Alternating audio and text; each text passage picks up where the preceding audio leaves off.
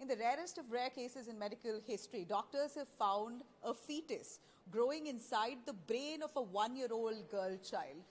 This is shocking. The parents of this girl in China, Shanghai, rushed her to the hospital when they saw that her head was enlarged and her cognitive functioning, basically her motor abilities, had failed. So the doctor scanned her to find that she had a literal fetus, basically a baby twin growing inside the brain of that girl, of that 1-year-old child.